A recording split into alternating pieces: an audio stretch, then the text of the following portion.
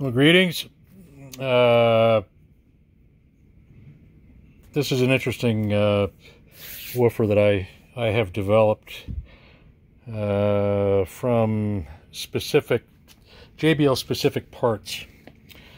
I call this my 2246H no rot subwoofer, and what I've done, and it's become pretty popular, and it performs quite well.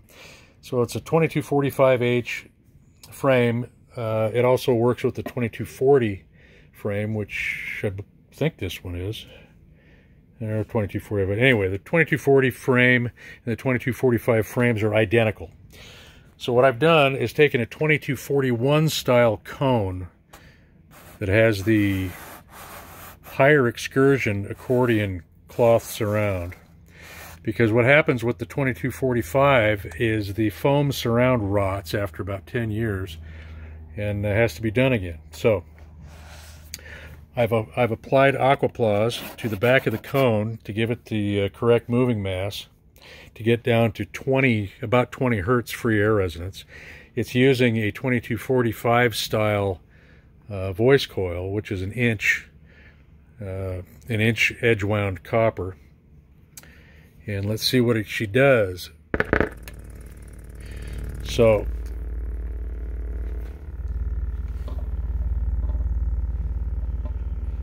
this, let me adjust some things here.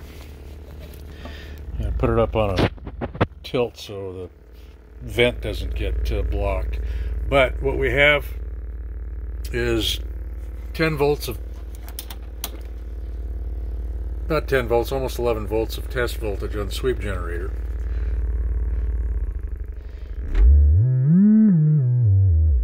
So what are we looking for? For free air resonance, it's going to be the minimum current draw. Excuse me. So here we have, that's at about 40 hertz. So as we lower the frequency, we look for the minimum current draw.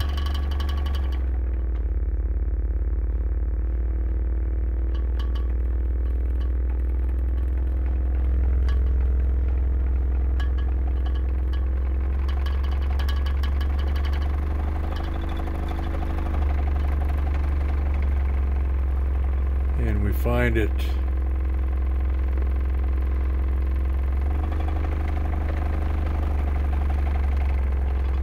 about right there.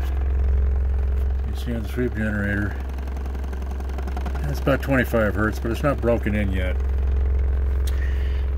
So this fulfills two applications, because one of the problems, let me turn that off, one of the problems with the 2245 subwoofer in a live sound situation was with the foam surround, the voice coil would often get driven out of the gap.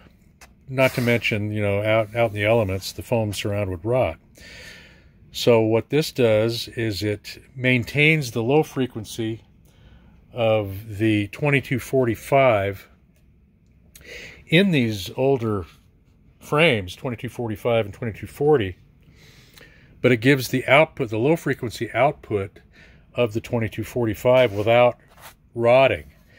And the cloth surround helps give some extra added damping and braking of the cone assembly, because this thing will literally